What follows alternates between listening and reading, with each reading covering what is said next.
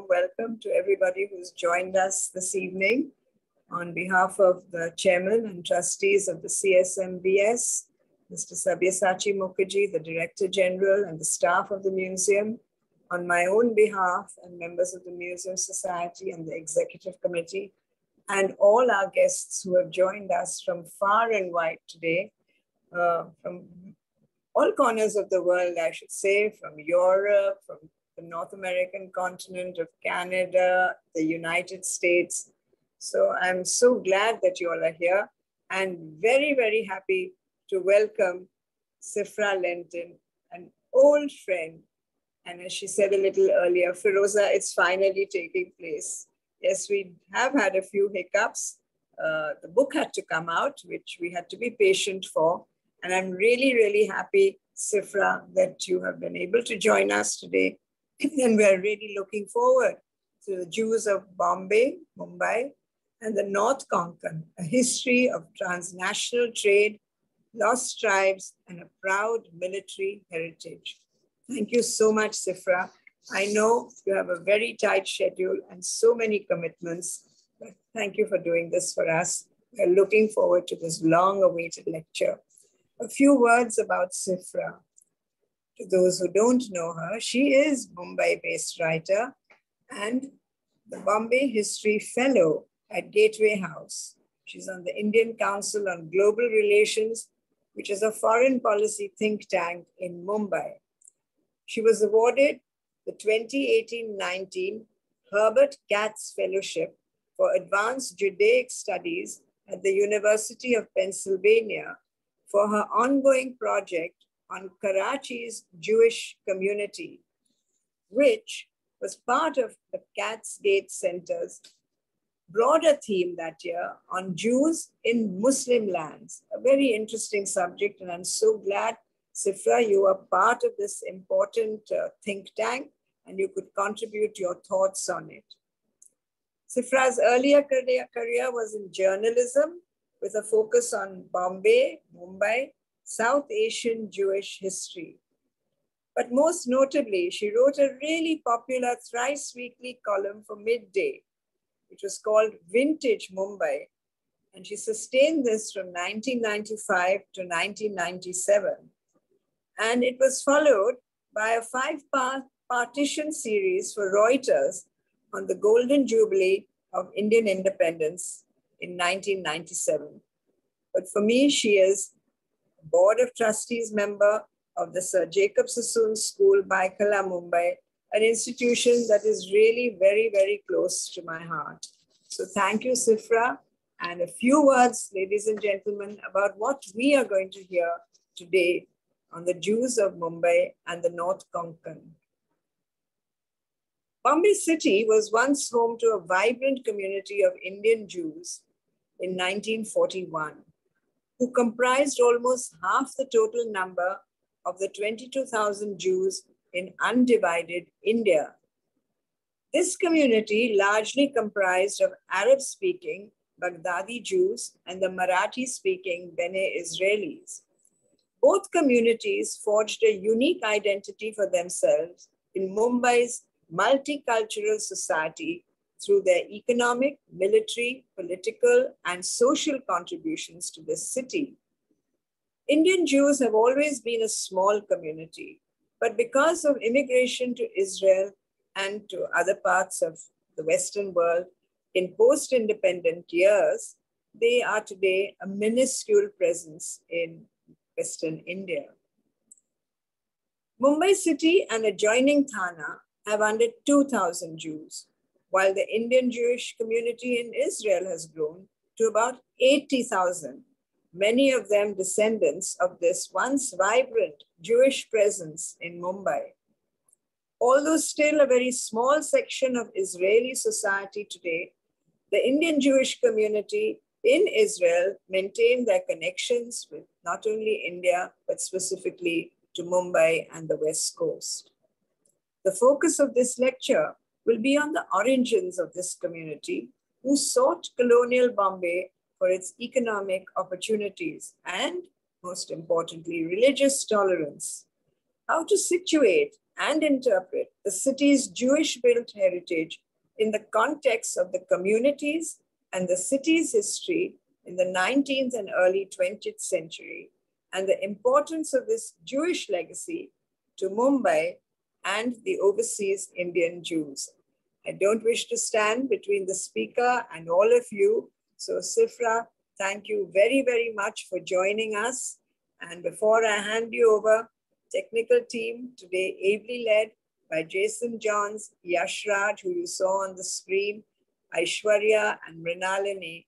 Thank you, team, for doing this. This week it's been twice. We had the Narbada last Tuesday. And before I hand you over to Sifra, you'll probably hear the announcement at the end by Anita, Professor Anita Rane Kothari, who will be giving the vote of thanks. Our next lecture is the following Thursday, but we have one jointly tomorrow with the museum itself, and it's in the museum. It's a lecture by Professor Nayanjot Lahiri on ancient temples. So do join us for that. You probably received the e-invite. You may not see the sign up at the end, but this is just a little reminder, and Anita, please follow it up at the end. So thank you so much, Sifra and tech team. I hand the speaker over to you. Thank you so much. Thank you. Thank you so much, Firoza. And, you know, in fact, in a sense, our friendship goes back really long, because I used to go to your mom's school, Miniland. So, I mean, I was there from kindergarten till the 4th standard. So we've at least seen each other. I've seen you for many, many years, and I'm really happy to be doing this for you and the Museum Society. Also, I'd like to thank the tech team, which has, I mean, we did a tech run at 2:30, so I got to meet all of them. And I hope the audience enjoys this lecture. Thank you so much. Okay, without much ado, I'll start my screen sharing. Okay, so I'm going to talk about India's 3 traditional Jewish communities, a little about the Cochini Jews, because they contextualize the Baghdadi Jews and the Ben Israel Jews, who all share in common an ancient history on our subcontinent. So for this lecture, I will touch upon the early history of the 3 traditional Jewish communities, the Ben Israel, which literally translates to children of Israel, the Baghdadi Jews, and a bit about the Cochini Jews. So this will enable us to contextualize the 2 communities I will be talking about, largely the Ben Israel and the Baghdadi Jews, in the context of the history of India's West Coast and Bombay. I will be referring to Mumbai as Bombay, as it was the name of the city during this period. So, yeah. I will also highlight the relative uniqueness of each community's history, the differences in their early history, occupational profile, the languages they spoke, their dress. As you can see from the screen, that David Sassoon and his 3 sons are wearing, 2 sons and David Sassoon is wearing an Arabic outfit, while the Marathi-speaking Ben Israelis are in local outfits. Okay, the languages they spoke, the degree of cultural integration with local norms, and also their religion. Although they all shared the same religion, and they are both Sephardic communities. Now here I want to draw a distinction that all 3 traditional Indian communities are Sephardic communities, in the sense they follow the liturgy or the tune and rituals of the Jews of Arab Spain. So this is very different from what the East European Jews follow, which is known as the Ashkenazi liturgy. Now these nuances, I hope, will unfold in the course of my talk. And I will bring up some of these when talking about the trading networks of the Baghdadi Jews, or even the military history of the Ben Israel in the North Konkan and Bombay. I am hoping that there will be a lot of questions from this audience on the cultural traditions and rituals of the 2 communities, as time does not permit me to really touch upon everything.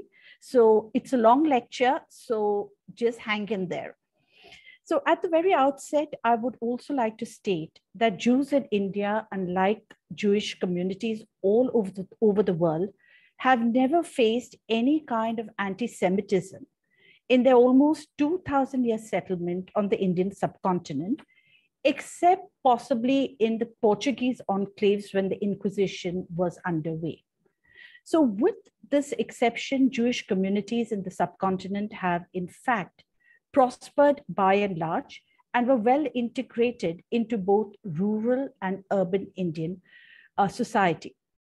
So how did these three traditional communities of Jews come to the subcontinent so far away from their home? And what made them settle here? And when I'm talking about coming to the subcontinent, I'm talking about a good 1,600 to 2,000 years ago. So where communications were not that easy. The key, as I've learned in the course of my research, readings, and lived experience as an Indian Jew, is to view the history of all three communities from the sea. The sea as a symbol of continuity and a sea as a world without boundaries. If we begin our journey from biblical times, we can see how these three communities, Bene Israel, Baghdadi, and Cochin, are connected. I want to emphasize here that these are all communities who originally settled on India's west coast.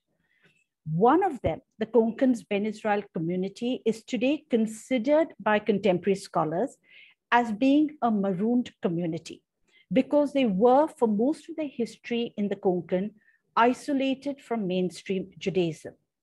So how did these communities arrive here? Since biblical times, the Indian subcontinent has been a fabled destination for the fleets of the legendary Jewish king Solomon, who ruled over the land of undivided Israel in 1000 BCE. These voyages are believed to have begun in the Gulf of Elat, and the destination was the Golden Ophir, which was believed to be somewhere on the western littoral of our subcontinent. So why did Solomon want to venture a royal fleet all the way to the west coast when Jewish merchants and Indian merchants known as banyas traded extensively at the emporiums and markets of Baveru or present-day Baghdad? The answer is given in the Jewish Bible or the Old Testament, which states that in 1 year, King Solomon received 666 talents of gold, of which 400 talents were from Ophir, 120 talents came from the Queen of Sheba, and 126 talents from the kings and spice merchants of Arabia.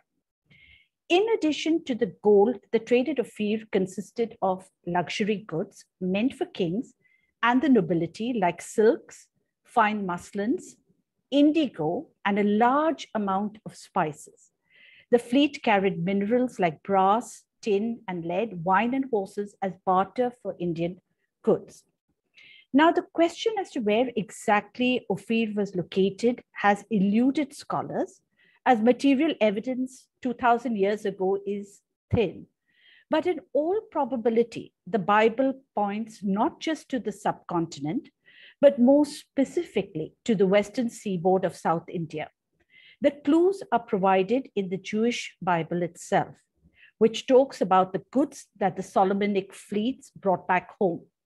There are linguistic clues, such as Tamil and Sanskrit words that occur in the Old Testament, such as the Hebrew word tuki for peacock, which approximates to the Tamil tokai or bird with splendid tail, the Hebrew kaf for ape, which derives from the Sanskrit kapi, and the Hebrew almug or algam, which seems to be derived from the Sanskrit valguka for the sandalwood tree.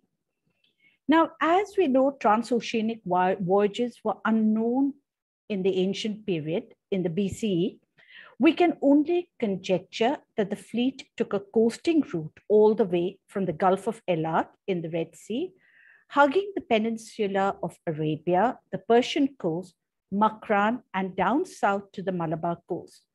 This voyage, according to the Bible, took 3 years to complete. Now, there's a reason why I'm bringing this all up, and it will become more evident to you all. Okay. So after the death of King Solomon in 935 BCE, the kingdom of Israel split into the northern kingdom of Israel with its capital at Samaria and the kingdom of Judah with its capital at Jerusalem. It took 150 years after King Solomon's death that the kingdom of Israel under the rule of Azariah subjugated the kingdom of Judah and annexed the port of Elat. He reopened the direct trade route to India. Two important points I would like to put forward in the context of Indian Jewish history are the fact that Ophir, which various scholars have tried to identify but haven't determined, in all likelihood was the west coast of India, ties in with how India's two most ancient Jewish communities, the Malabar Jews of Cochin and the Bene Israel of the Konkan, came to the subcontinent via the sea. Secondly, that there was a flourishing trade in the North Indian Ocean in these ancient times and a well-established coasting route to India. More specifically, coming to the Bene Israel community, these are important pointers to their origin. However slim the material evidence of how they came here actually is. In contrast to the Malabari Jews of present-day Kerala, who are as ancient as the Bene Israel, but in contrast to the Malabaris, as you can see on your screen, are the copper plates which they possess. It is a grant to one Joseph Rabban given by a local ruler, which is dated by archaeologists anywhere between the 4th century CE to the 10th century CE. Additionally,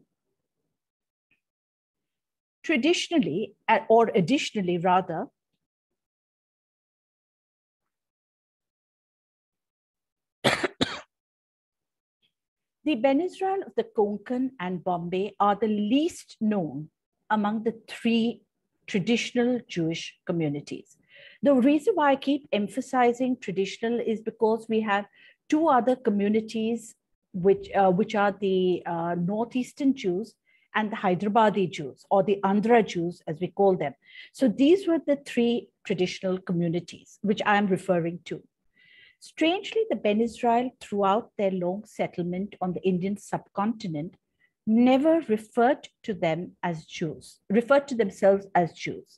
They earlier called themselves Israel Lok, Teli Lok, and they were referred to locally as Shanwar Tellis, or Saturday oil pressers. Now, this last reference is a pointed one to the fact that this community of Tellis, or oil pressers, never worked on a Saturday, the Jewish Sabbath. It was only later that they adopted the name Bene Israel, or the children of Israel. And there is a good historical reason for this. Studies on the community point to the origin of the community as belonging to the northern kingdom of Israel, which in turn points to the community as being one of the lost 10 tribes of Israel. So on my screen, I'm just going to mark out the northern kingdom of Israel. And here below, we have the kingdom of Judah. Okay, so the people from the kingdom, or the two tribes from the kingdom of Judah, call themselves Jews. You may recall I'd spoken about the division of the kingdom of Israel after the death of King Solomon. So the kingdom of Israel was destroyed in the year 771-72 BCE, which resulted in the dispersion of its 10 tribes to distant lands. These 10 tribes are known as the lost tribes of Israel, or the Bene Israel, or the children of the kingdom of Israel. Even today, there are communities with residual Judaic rituals who claim lost tribe descent and are re-entering mainstream Judaism.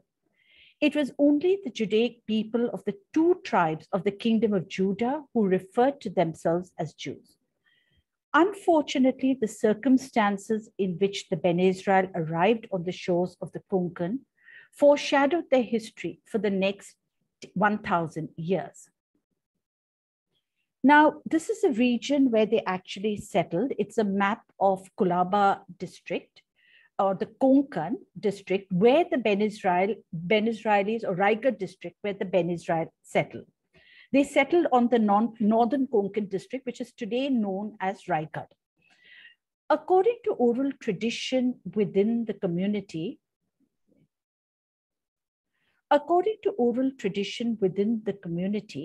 the Ben Israel was shipwrecked off the coast of Navgaon and near Hineri Canary Islands at the mouth of Mumbai harbor.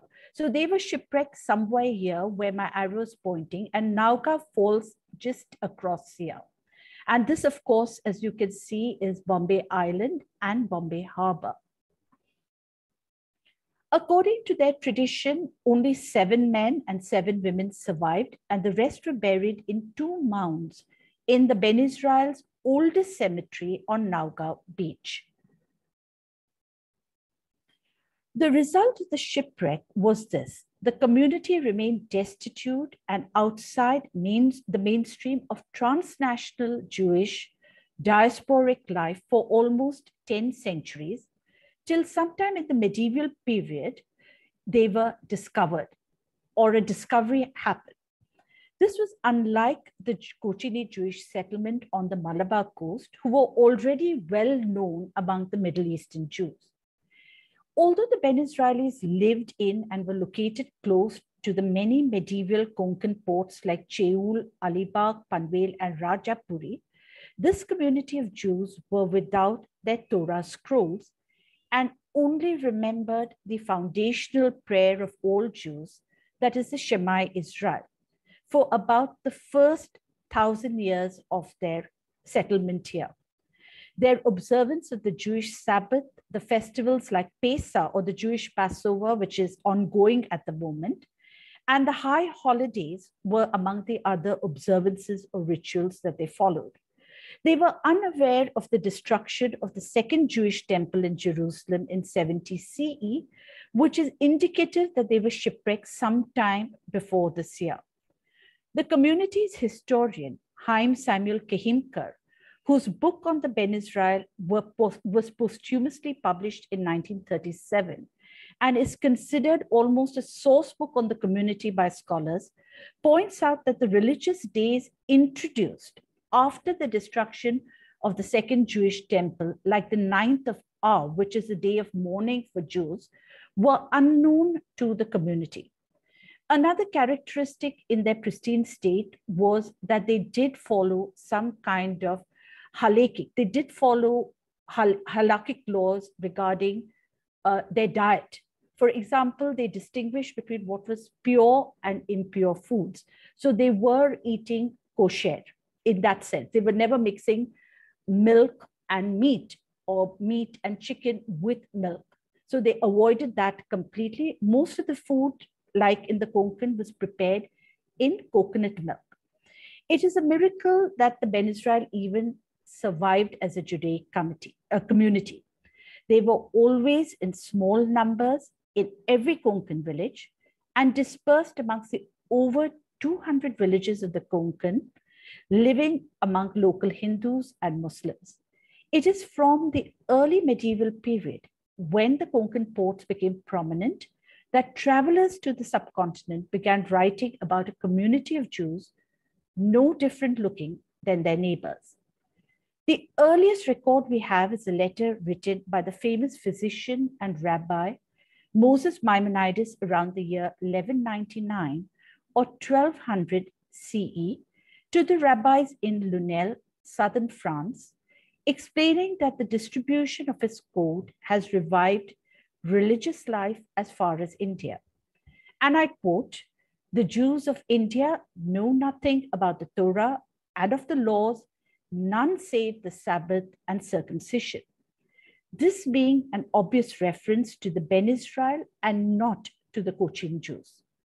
Interestingly, Maimonides lost his brother David soon after in a shipwreck off the Konkan coast. And according to Ben Israel oral tradition, it was this David, an Egyptian Jew, who survived, lived amongst them, and recognized the Israel Lok as a community of Jews who had to be retutored into their religion. This milestone in the early medieval period is known as the first religious revival. The academic discourse today is more along the lines of another shipwreck survivor named David, who is a Cochini Jew, who lived amongst the community at a later period, almost maybe the 16th, almost in the 17th or 18th century before the arrival of this community to Bombay. The Bene Israel, before their migration to East India Company Bombay, were largely Tellis, farmers, shopkeepers, and interestingly, have a proud military and naval tradition. There are records of Bene Israelis being commanders in the fleets of the Marathas and the Siddhis, the Assyrian Muslim rulers of Janjira in the pre-colonial and even the colonial period. The earliest is a sanad we have granting privileges to one Aaron Charikar by Kanurji Angre, the Maratha admiral who harassed the shipping in Bombay port. Charikar was a Nayak or commander in the Maratha Navy. I want to highlight here that the Bene Israelis are a socially very well integrated Marathi-speaking community, whose surnames indicate which village they originally hail from. So like most communities from the Konkan, we add a Kar to our village name. This is how the geographical spread of the community in the Konkan has been studied by researchers. And interestingly, even till today, new Kars are still being added to the list. There are a few surnames, like my paternal one, Pingle, which is without a Kar. Now, the Maratha Peshwas too were Pingles, which tells us that the community adopted regional norms like the local Hindus and Muslims from the Konkan, who also took village surnames. So with the coming of the English company to Bombay Island, the Bene Israelis joined the Bombay Marine and the native regiments of the Bombay Army of the company once local recruitments began from the North Konkan. Now, this local recruitment broadly coincides with the decline in Siddhi and Maratha power here. This is not to say that they were not involved in other occupations. The census reports point to them being largely involved in semi-skilled work in the 18th and 19th century Bombay, like carpentry and masonry. According to the Gazetteer of Bombay City and Island 1909, the first Bene Israel settled in 1730 during the English company rule of the Seven Islands. In all probability, too, members of the community may have visited the islands even under Portuguese rule, given the fact that they lived on the mainland just across the harbor. The community's second religious revival coincides with their migration to Bombay, and this revival was actually facilitated by the Cochini Jews, both the Pardesis and the Malabaris, and the Anglican missionaries. This happened simultaneously in the Konkan and Bombay. Their interaction with the Baghdadi Jewish merchants in the port cities of Surat and Bombay further integrated the Bene Israel into mainstream Judaism.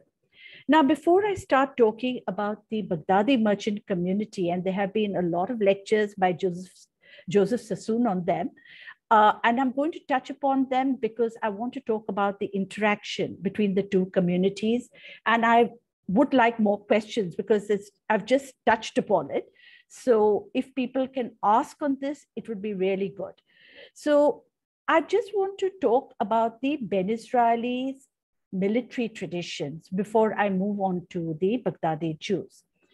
Now, as I mentioned, the Bene Israelis already had a proud military tradition even before they crossed over from the Konkan mainland to work in the native regiments of the Bombay Army and its ancillary services. In fact, the early history in Bombay is dominated by this narrative. In the 19th century, they were concentrated in Mandvi and Umar Khadi precinct in what was known as the native city. But this was close to the headquarters of the native infantry lines, once located on Paltan Road, which is just behind our Crawford Market. So here you have a photograph of the first Bene Israeli synagogue and the first synagogue in Bombay, known as the Shar HaRahamim, or the Gate of Mercy Synagogue on Samuel Street, in the Mandvi precinct where the Bene Israelis lived. It is central to understanding Bene Israel history in our city. It is a history that is closely linked to the identity of the community. In addition to the synagogue being the oldest and first synagogue in the city, it holds the distinction of being the community's first religious institution. And so it became the focal point of community life, much like other Jewish synagogues across the world, which also perform a religious and a community function. Now, the history of the synagogue is important because it is linked to the military tradition of the community. So although the story of Samuel Ezekiel Devekar keeps varying in their details, in a sense, this synagogue was built as a thanksgiving by him because he was captured during the Second Mysore War. Now, Samuel Ezekiel Devekar is a native commandant of the Maratha Light Infantry, which was then headquartered in Bombay. Commandant Devekar had a miraculous escape from certain death during the Second Mysore War of 1780 to 1784. He was captured with other soldiers from his regiment and brought before the ruler of Mysore, Tipu Sultan. When asked who he was, Samuel replied he was a Bene Israel. And on hearing this, Tipu's mother, on the advice of her Maulvi, pleaded for his life as a Bene Israel, or children of the old biblical kingdom of Israel, are mentioned favorably in the Holy Quran. Now, although his life was spared, Commandant Devekar remained in captivity for almost 2 years, till he was released due to the intervention of Cochin Jewish merchants who heard about his presence amongst the army of Tipu. Now, this synagogue, as also all Ben Israel synagogues that followed, are built on the prototype of the Pardesi synagogue in Cochin. Now, the reason being was that Commandant Devekar went to Cochin with the Cochini merchants, where he saw the synagogue of the Pardesi Jews of Jewtown in Mattancherry. Samuel Devekar, in fact, is buried in the Mattancherry cemetery, which is close to the Pardesi synagogue. Now, the importance of the synagogue lies in the fact that after centuries of living scattered across the villages of the Konkan, the move to Bombay in the mid-18th century, followed by the building of their first synagogue in 1796, led to a more organized religious and community life. This community structure of building a synagogue with a community hall and a little compound is something that was replicated in all the Konkan villages and even in Bombay, wherever the community moved. In the early years, the Ben Israel joined the English East India Company Army in large numbers. Many of them achieved the highest ranks that a native could achieve in the armed services of that time, that of a native commandant. Now, I just want to touch upon there are reams of names of Ben Israelis in the native regiments of the company's army.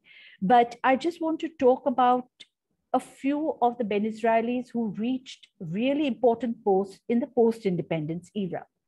Now, some well-known Ben Israelis in independent India's armed services was Admiral B.A. Sampson, who was known as Chippy Sampson, who was the commanding officer of the INS Delhi in the 1950s, the flag officer commanding the Indian fleet in the 1965 war, and the first commandant of the National Defense Academy, and later chairman and managing director of Mazgaon Docks. And there was Major General J.R. Sampson of the Indian Engineer Corps of the Army, and this was headquartered in Pune at that time. Here, I would like to make a special mention of General J.R. Jacob, who belonged to the Baghdadi Jewish community and was a rare exception to the largely Baghdadi mercantile history on the subcontinent.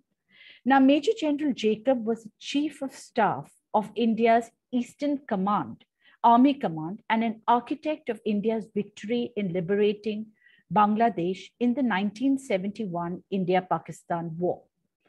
So now I'm going to talk a little about the Baghdadi merchants, and not too much detail because I want to combine the history and basically talk of the intersection in the history of the two communities, the Ben Israel and the Baghdadi in Bombay.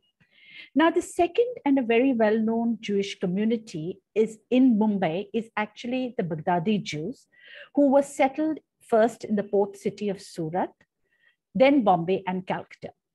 I would like to clarify here that when the term Baghdadi Jew is used, it is used broadly as including all Middle Eastern Jewry, like the Jews of Aleppo, Basra, Aden, the areas in and around Baghdad, sometimes even the Iranian Jews and the Central Asian Jews, and even communities as far-flung as Egypt and Tunisia. In all the years that I have studied the Baghdadi Jews of Bombay, I realized that there are two factors that actually bind them. First was, ever since the destruction of the first Jewish temple in Jerusalem in 586 BCE, Baghdad became the undisputed religious and cultural nerve center for Judaism. It was to the ancient religious academies of Baghdad that the Sephardic Jewish communities, like even the Cochin Jews from the Malabar coast, turned to when in doubt about any religious, civil, or legal issues that may arise within their communities. This is a common thread that bound the numerous Jewish trading communities that dotted the entire sweep from the Mediterranean to the Indian Ocean. Now, this map is actually basically shows the Dow trading routes of the medieval period. And you can see here that, that basically the arrows start from the Red Sea, and it, of course, goes into the Gulf. It touches ports all across the West Coast, then goes into the East, into the Bay of Bengal, and to the Far East, and as far as China and even Japan. So this community of Jews was really, really active in the Indian Ocean, over very much a part of the Indian Ocean trading world. So it was trade and trading opportunities that brought the Baghdadi Jewish merchants to Indian shores. Their strong transnational community and business networks with other Baghdadi merchants based at port cities like Basra, Jeddah, Mocha, Aden, and further north to Cairo and Alexandria was a mainstay of their success. The first substantial documentary proof that we have about this Indian Ocean trading world and the Baghdadi Jews' participation in this is actually being thrown up by the many medieval letters and even early colonial letters that have been uncovered in the Cairo Geniza documents. Now, there's one particular trail of letters or substantial body of letters that I would like to refer to, and those are the letters of one Abraham ben Yuji, as transliterated in S.D. Goyton and Mordecai Akiva Friedman's wonderful book, The India Traders of the Middle Ages, Documents from the Cairo Geniza. Now, they have transliterated this because most of these letters are written, or almost all the letters are written in Judeo-Arabic script. So now what is interesting from our point of view is not the variety and the volume of trade carried on by these merchants in the then largely Islamic trading world, but the family connections as seen in personal requests for writing paper, the community's legal setup to deal with erring merchants, and the compulsions of leading a Jewish life, which in Ben Yuji's case eventually led to his leaving Mangalore after living there for 14 years, only in order to find a groom for his daughter. So this is very much the kind of trading world that really continues into the colonial period. The colonial period is basically marked by the Europeans finding a direct trade route to India, but it did not really disturb trade linkages that already existed then. Now, unlike Ben Yuji, most of the Jewish merchants were resident for short periods at port cities on the western littoral of the Indian subcontinent. And the most important thing to note as far as the Baghdadi Jews are concerned is that there was no permanent settlement here, except first in the Mughal port city of Surat in the late 17th and 18th centuries, and then later to colonial Bombay and Calcutta in the 18th, 19th, and early 20th century. So when I refer to settlement, I'm talking about merchants with their families and servants making a trading outpost their home. The first Baghdadi merchant settler in Bombay was about the time the Bene Israelis came to Bombay, and this was one Joseph Semma, a prominent merchant from Surat.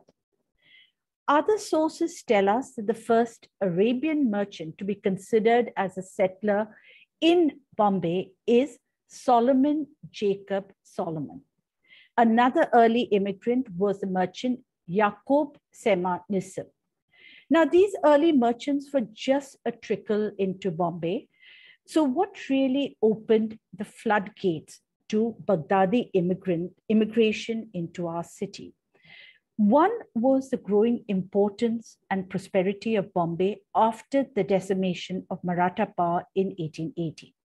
So besides this, there were a number of factors that really come together. One was Bombay was becoming more secure, but also the fact remained that these Baghdadi merchants were in touch with East India Company residents in other port cities like Basra, Bandar Abbas, and even at Surat and Bombay. So they knew what the situation was in the city when they immigrated here. The second factor was the persecution of Jews in Baghdad, which attracted them to the island because there was complete religious freedom guaranteed by the company.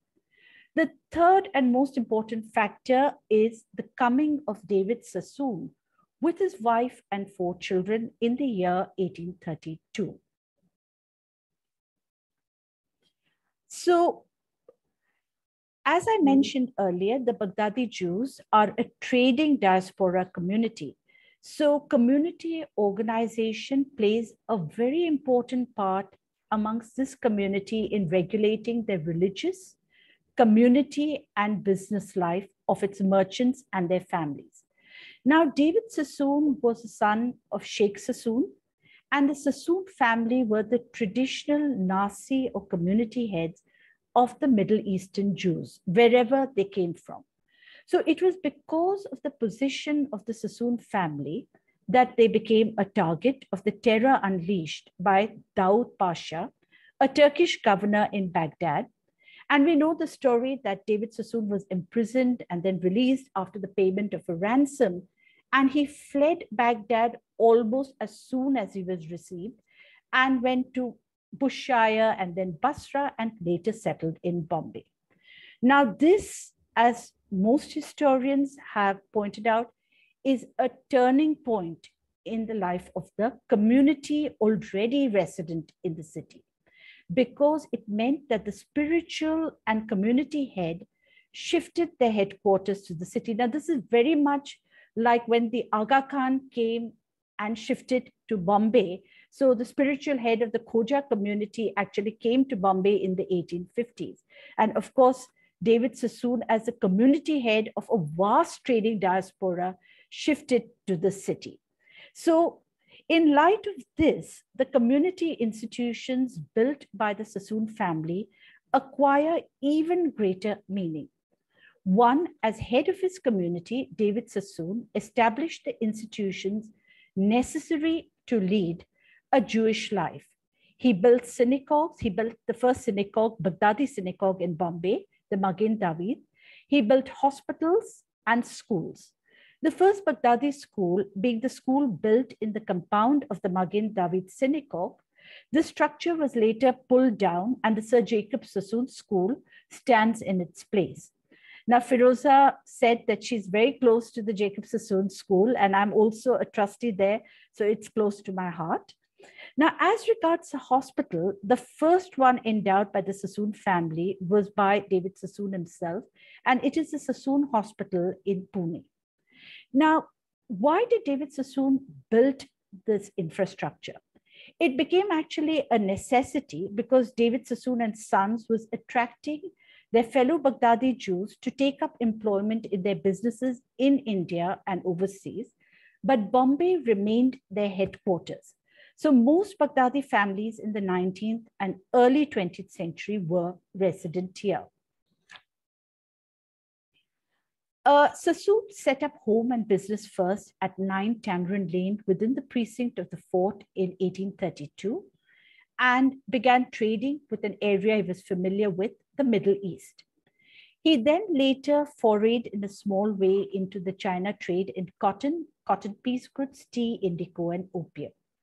Now, there were two major geopolitical events that triggered the making of spectacular fortunes, not just for Bombay merchants, but also the Sassoon family.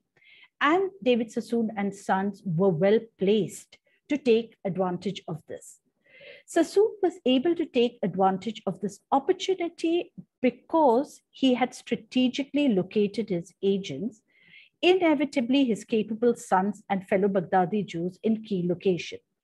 One was a very lucrative trade in metals, muslin, cotton, and opium from Bombay and Calcutta with China. The two ensuing opium wars with China from 1839 to 1842, and the second opium war from 1856 to 1860 secured the opium trade for the English company and the merchant princes from Bombay, of which David Sassoon was one. In fact, he had the foresight to station his second son, Elias, in Shanghai for 12 years from 1844 to personally supervise the business on the China end. The Sassoons went on after the First War to become the largest China traders from India. Second, or probably even the world, I wouldn't say India, in fact, the largest China traders in the world. Second, he did the same as regards England.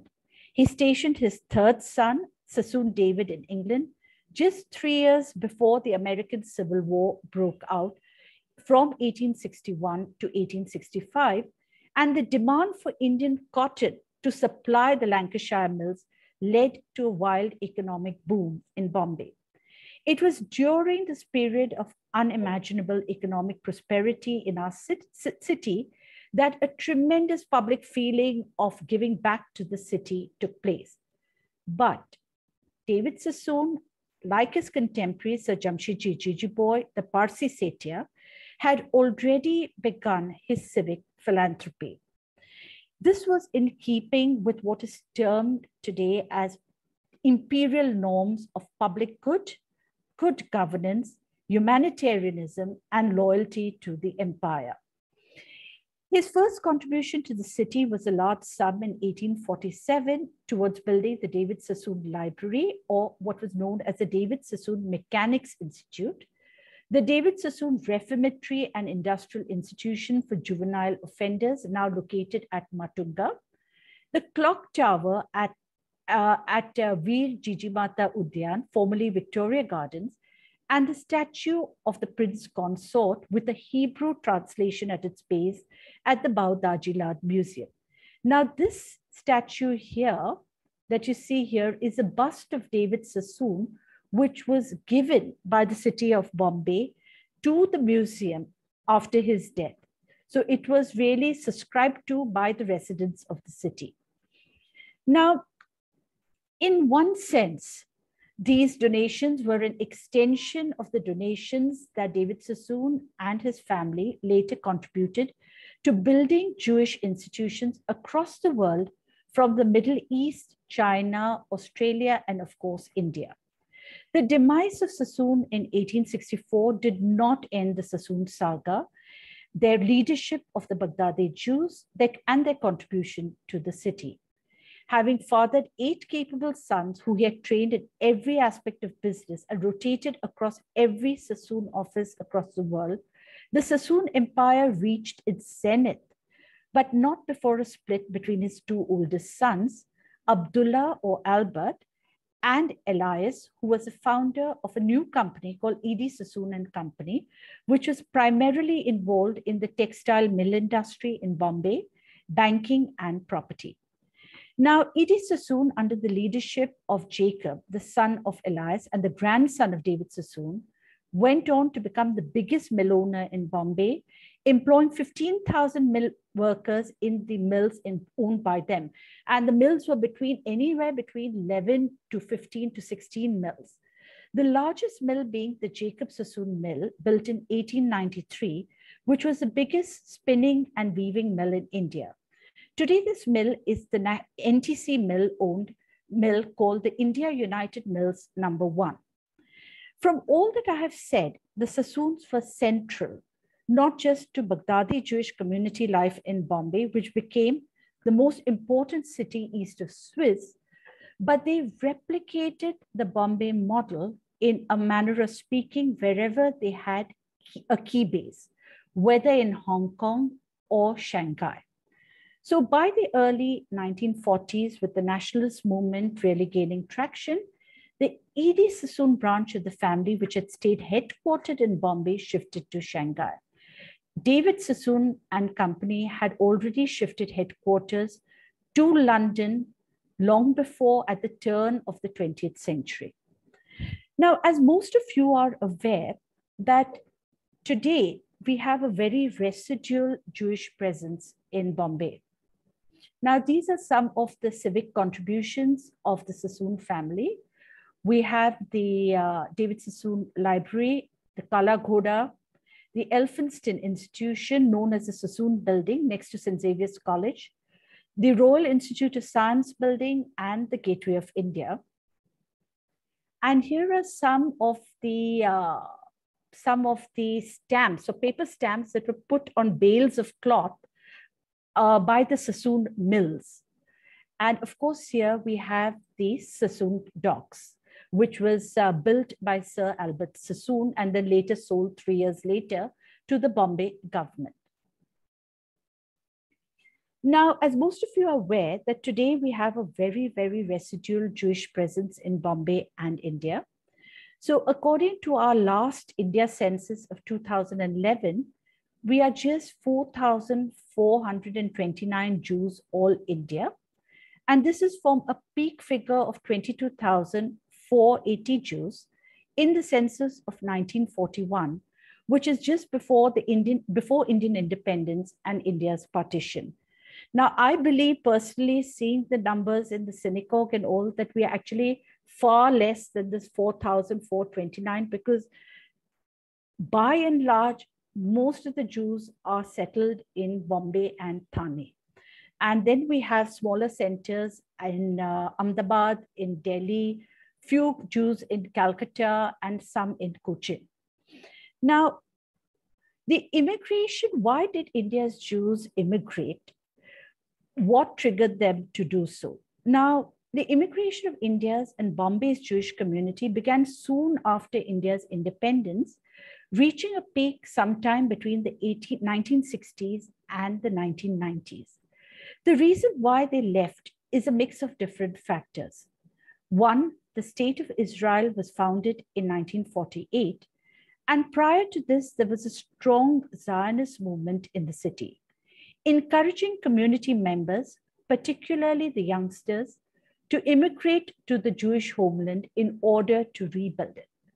This has a tremendous emotional appeal to Jews the world over, as it is a realization of a Jewish homeland after 2,000 years of dispersion. Second, the closing down of Sassoon operations in India, where most Jews, Baghdadis and Bene Israelis were employed, led to their immigration not just to Israel, but other Commonwealth countries like Australia and Canada. A large chunk of Baghdadis from Bombay also have settled in London. Moreover, the immigration was also triggered by the fact that there was a bit of uncertainty about the future of India after independence. And this was also a factor that played into the closure of the Sassoon enterprises in Bombay. A feeling that must have been prevalent amongst a large section of the community particularly the more anglicized Baghdadi Jews. For the Bene Israel, the story was a little different. They began immigrating in large numbers in the 1950s and 1960s, and it was more an appeal for finding Jewish spouses for their children, because one member of the family went to settle in Israel, then an entire family would immigrate, leading the enticement or the need to lead a Jewish way of life in Israel, and also, of course, emerging economic opportunities in Israel, which played a critical role. Today, the community of Indian Jews in Israel, which number over 80,000, are once again rediscovering and reiterating their Indian cultural roots. The Israeli community of Indian Jews are today raising funds to build an Indian Jewish Heritage Center, along with the Cochin Jewish Heritage Center, which is based in Moshav Nevatim. This is a joint effort by all Indian Jewish communities in Israel today. Moreover, with the India-Israel bilateral relation being so good as it is today, the benefits of most Israeli Indian Jews of being a person of Indian origin has been facilitating actually a lot more frequent visits by this community back to their fatherland, to their motherland, which they refer to as India, and of course, their fatherland, which they refer to as Israel. Thank you so much.